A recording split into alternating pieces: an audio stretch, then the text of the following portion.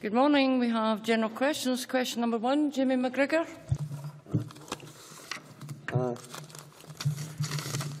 To ask the Scottish Government what action it is taking to improve the condition of the road network in the Highlands and Islands. Minister Keith Brown. Since 2007, the Scottish Government has spent in excess of £336 million to maintain and improve trunk roads in the Highlands and Islands. Local roads, though, are a matter for local authorities.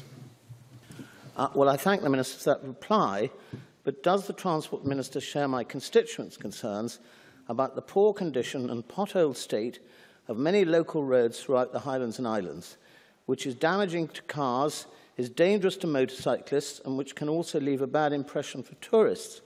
What discussions has the Minister had with local authorities in my region on this subject recently, and does he believe enough is being done to address concerns that have been highlighted repeatedly by Audit Scotland? Keith Brown. I think the member is right to say that we can, of course, always do more, and that's true both in terms of the trunk road network. The Scottish Government controls around 6% of the roads in Scotland. The rest are controlled by local authorities, and it's also true in relation to local roads as well. I would say for local authorities, they also have substantial financial pressures as they look towards the road maintenance programmes. We have had around a 26% cut, for example, to the Scottish Government's capital budget, and of course there is pressure on public finances, which is bound to work through in relation to this. The discussions that the member asked about would include discussions that we've had, for example, with Argyll and Bute Local Authority, where we've agreed to trunk the 83 road from Kennycraig to Campbelltown. Those discussions are ongoing and are going well, and we expect to have a transfer of responsibility from that road, from the local authority to the Scottish Government in July this year or thereabouts. But I would say, in relation to the resources which are at the root of all this, we have pressured public finances, and certainly it's not helped, of course, by voting for around £776 million to spend on trams in Edinburgh rather than the roadworks around the whole country. Question number 2, Eadie. Thank you, Presiding Officer. To ask the Scottish Government what recent discussions the Cabinet Secretary for Health and Wellbeing has had with NHS boards regarding the operation of private finance initiative contracts. Cabinet Secretary Alex Neil. Presiding Officer, the Scottish Government is committed to the non-profit distributing model as its preferred procurement option for revenue finance projects. Unlike under PFI, the level of private sector returns is capped under NPD. In addition, services provided as part of NPD contracts are limited to those that relate to the maintenance and fabric of the buildings. However, there remain 28 historical PFI agreements in NHS Scotland.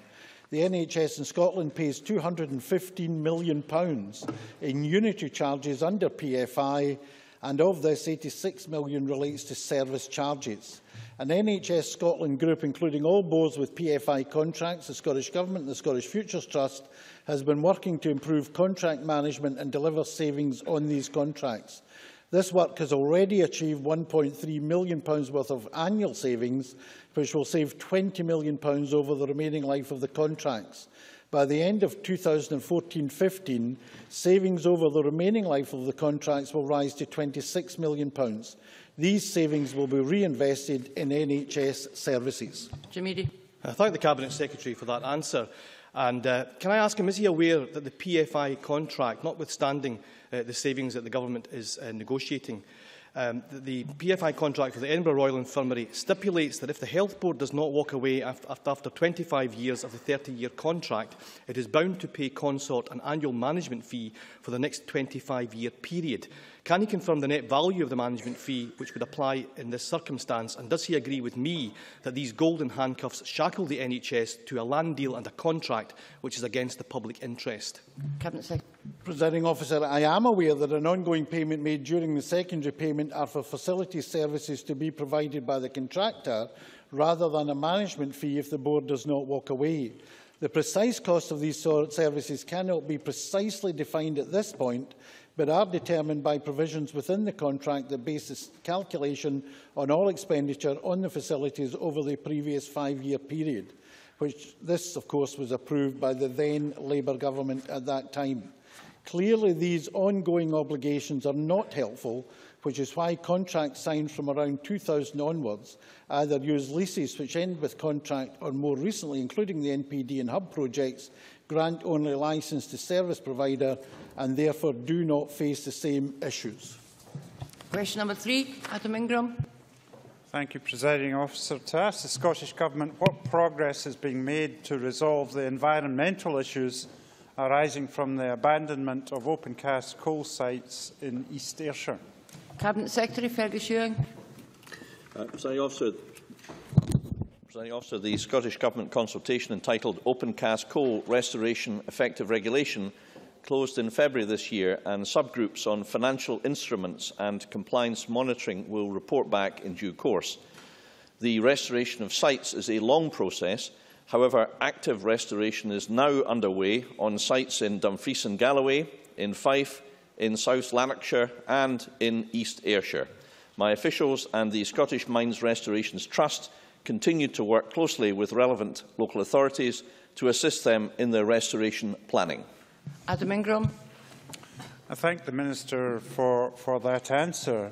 Can he also provide an update on discussions with the UK Government about returning Scotland's share of the coal levy payments to assist with the restoration of opencast coal sites? Minister.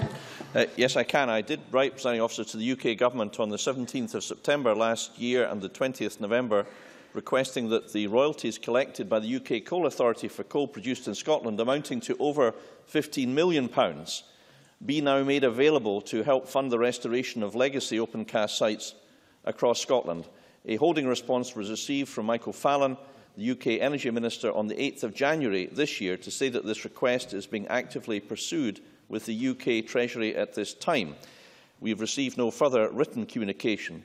I raised this matter again with DEC at the cross-party Scottish Coal Industry Task Force, which I chair, on the 7th of April, and I also spoke with Michael Fallon on this issue when we met in Houston, Texas last week. We continue to pursue this line of inquiry with the UK Government, and I recognise Adam Ingram's continued campaigning efforts to ensure the return to Scotland of this money, which is much needed to deal with the urgent task of restoration. Question number 4, Mark Griffin.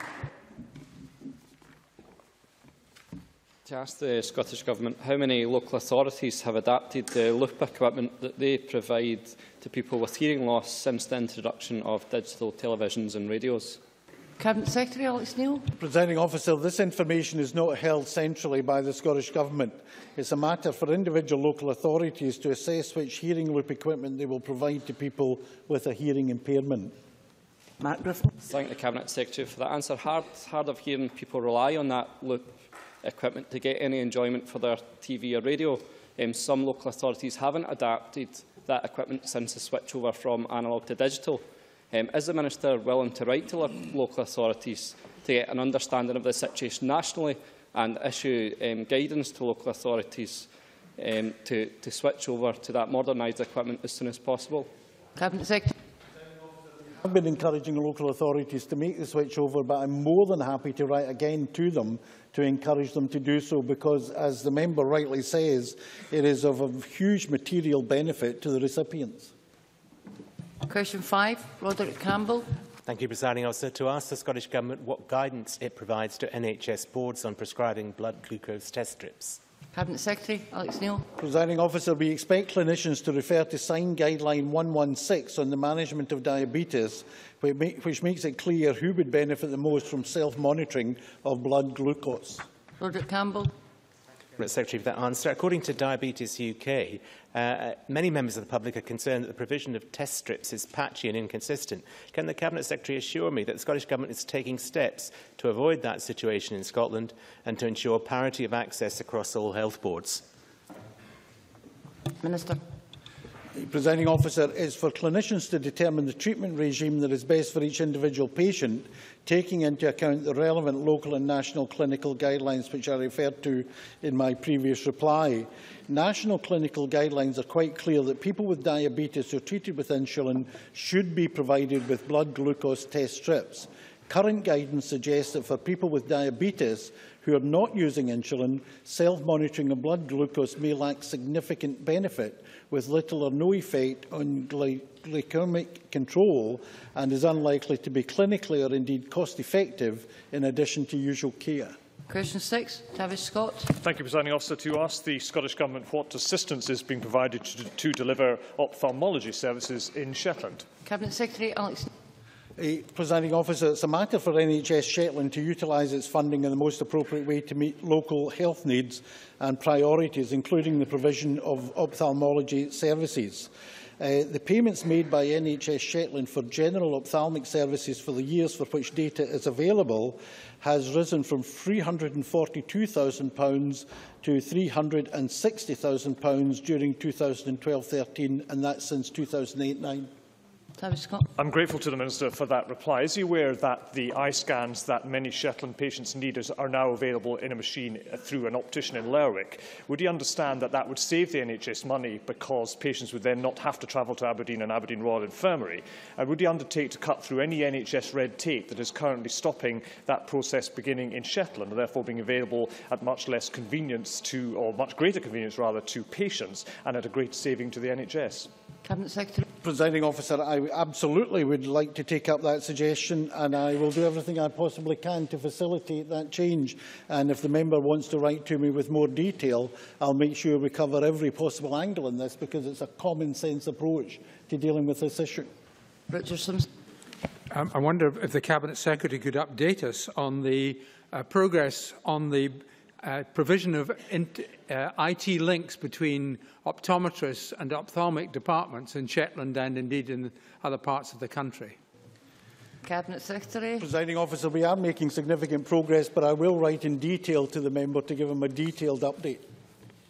Question number 7, Mary Scanlon. To ask the Scottish Executive what progress has been made toward meeting accident and emergency waiting time targets. Cabinet Secretary Alex Neil. Presiding Officer, I think it's themed questions today for me. The Scottish Government is making good progress towards meeting accident and emergency waiting times targets. Since the launch of the £50 million 3-year National Unscheduled Care Programme in February last year, there has been a measured improvement in the overall 4-hour performance target from 90.3% in December 2012, increasing to 93.5% in December 2013. There has also been a significant improvement in patients waiting over 12 hours. Compared to December 2012 against December 2013, there has been an 87% reduction in patients waiting over 12 hours, which is very welcome. Each health board has a local unscheduled care action plan which supports improvement in A&E waiting times. Additionally, boards are implementing lessons and best practice from across the country in order to bring about improved performance. The Scottish Government continues to work closely with the health boards to ensure that A&E performance reaches a sustained level of performance, not just the interim target of 95%, but continually striving towards the 98% standard. Mary Scanlon. Well, can I thank the Cabinet Secretary for that most extensive and thorough response to my question. The Audit Scotland report from last week states that 19 out of 31 A&E departments receive no referrals for admission from GPs. And I just ask, is it the case that many patients are now bypassing their GP, putting additional pressure on A&E departments? And I just want to ask if any work is being done by the Government to help understand this issue. Cabinet Secretary. Presiding Officer, in many situations, actually, the GPs bypass the A&E procedure rather than the other way about. And therefore, these figures reflect that. But it's all part and parcel of trying to get the improvements rolled out in A&E right across the country. Essentially, the key issue here is patient flow. And therefore, rather than clog up A&E, there are many health boards who have the arrangement whereby if the GP wishes to make an admission, they can do so directly into the ward rather than having the patient needing to go through the A&E department. Aileen MacLeod. Thank you, Presiding Officer. Can I ask the Cabinet Secretary what progress the current Scottish Government has made in increasing the number of A&E consultants since taking office, and what further progress is being made through the £50 million Unscheduled Care Action Plan? Cabinet Secretary. Presiding Officer, since taking office, we've increased the number of A&E consultants by 86.5 full-time equivalent, from 75.8 to 162.3. That's an increase of 114% under this government. The Unscheduled Care Action Plan has supported recruitment of an additional 18 of these A&E consultants. In Year 2 of the 3-year action plan, we will maintain a focus on achieving the A&E target, as well as focusing on sustaining improvements and on whole-system approaches, creating local community partnerships where hospitals and primary community care services are aligned and focused on patients getting seen by the right member of the multidisciplinary team at the right time. John Scott. Thank you, Presiding Officer. Does the Cabinet Secretary share my concerns about A&E waiting times in NHS Ayrshire and Arran and targets that have not been met? A problem which is exacerbated, as he will know, by a lack of available beds. And what can the Scottish Government do to help resolve this problem? Cabinet Secretary. Presiding Officer, while Ayrshire and Arran haven't met the 95% target consistently, they are much better than what they used to be, and they're averaging just over 93%. The issue is not actually lack of bed capacity in Ayrshire, it's the flow of patients. Too low a percentage of the daily discharges are made in the morning or early afternoon, and that means that beds are not being freed up during the day in the wards to receive incoming patients from A&E and indeed from normal admissions. And it's that flow that is really at the core of many of these issues, and that's why we are rolling out, for example, we're doing many things, but we're rolling out the electronic whiteboard across the country, because that improves the management of beds and patients and staffing right through the hospital. Question number 8, John Wilson. Thank you, Presiding Officer. To ask the Scottish Government how many cataract operations the NHS performs each year. Cabinet Secretary. Presiding Officer, the latest available information shows activity has risen from 31,892 in 2008-09 to a provisional figure of 36,340 cataract procedures being carried out in NHS Scotland during 2012-13, an increase of 13.9%. John Wilson. I thank the Cabinet Secretary for his response. Could he outline to me what additional follow-up procedures are in place in terms of patient treatment plans after cataract operations which have led to complications, and how elderly patients can be reassured about the procedures, particularly when they may not have had a good experience the first time round, particularly if they're waiting on a second operation? Cabinet Secretary. I would say to give a two-pronged reply to that, Presiding Officer. First of all, in terms of every patient who gets a cataract operation, there is a standard follow-up procedure laid out in clinical guidelines and protocols, whereby the consultant and related services follow up with the patient to check progress and check in particular that the operation has been successful, and to deal with any side effects that may arise. But secondly, if a patient has had an unsatisfactory experience, then they should use the complaints procedure within that health board to register their complaint or concern and make sure that that is dealt with. One of the changes we are making across the National Health Service in Scotland is to use complaints not just for dealing with the specific complaints, but to use them to provide management intelligence on where things are not running as smoothly as they could and should. And indeed, in a number of health boards already, every complaint is actually treated as an adverse event. And again, that is why I would encourage every patient to use the complaints procedure. Question number 9, Annabel Ewing. Thank you, Presiding Officer. To ask the Scottish Government what assessment it has made of the payment of the state pension in an independent Scotland. Different Cabinet Secretary, John Swinney. Presiding Officer, the Scottish Government this week published updated research on the state pension and its impact in Scotland. It showed that men and women who have the same pension entitlement will get less in Scotland than the UK if we stay tied to the Westminster pension and welfare system. In terms of our assessment of the payment of the state pension in Scotland, we are well placed to afford a decent social security system with welfare, including pensions, being consistently more affordable in Scotland than in the United Kingdom. We are also well served in having much of the infrastructure in place to deliver a strong social security system. Annabel Ewing. I thank the Cabinet Secretary for his answer, and given the less than inspiring comments we've had from Labour over the last couple of days, does the Cabinet Secretary agree with me that it is an absolute disgrace that Labour Party politicians are more interested in towing the Tory line on the state pension age rather than standing up for their constituents? Cabinet Secretary. Presiding Officer, I think Annabel Ewing highlights an issue of fairness. It cannot be fair that a 65-year-old can expect the lifetime value of their state pension to be about £11,000 for women or £10,000 for men less in Scotland than in the UK as a whole, based on the same entitlement. It's worth remembering that previous UK governments do not have a strong record when it comes to protecting the state pension. They reduced the long-term value of the state pension when they abolished the link between the state pension and earnings, and that was not restored by the Labour government. In an independent Scotland, we have already said that it is right and proper we look again at raising the state pension age. We will do what we always do, act in the best interests of the people of Scotland.